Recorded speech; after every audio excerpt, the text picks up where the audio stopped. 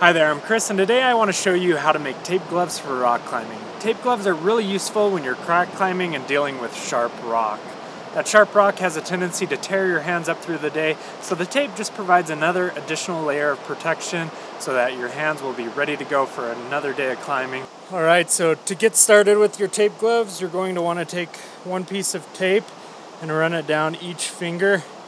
So to get started, I've already wrapped one around my thumb.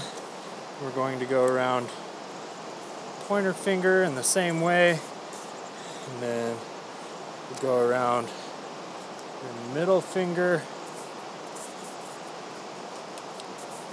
And at this point I like to make a fist just to make sure that there's plenty of slack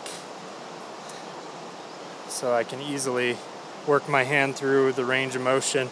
Then we're going to take another piece of tape, go down your ring finger, and finally go down your pinky. And each piece of tape should reach about the top of your wrist. So you can see that's what that looks like right there. And then from this point, we're going to take a piece of tape and go around each finger. So I'm going to go ahead and start with the thumb. Just go around, make sure that's tucked down, go around that, go around your pointer.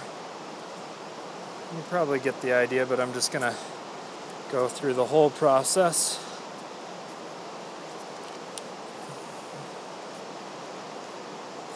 And these loops right here just ensure that the tape stays locked down and doesn't come off. Adds a little bit more durability to the glove too.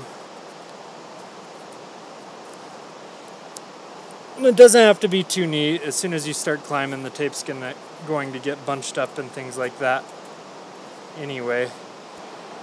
As you can see, we're pretty much ready.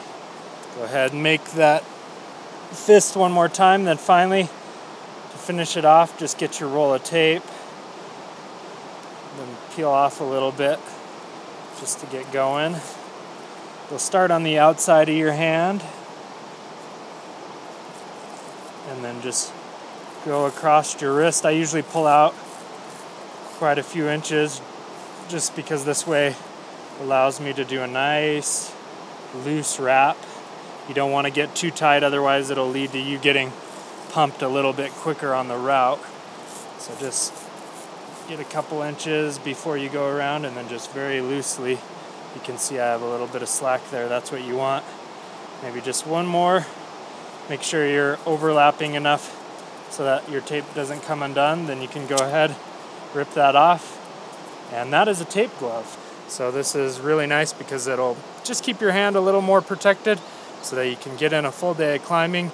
And when you end, your hands will be ready to do it all again. So the nice part about this glove is that it leaves your palm open. So this meaty part of your hand is usually where you get a lot of purchase when you're doing your hand jam. So it's nice to have just that little bit of extra grip on the inside of your hand, but it's still going to protect the outside.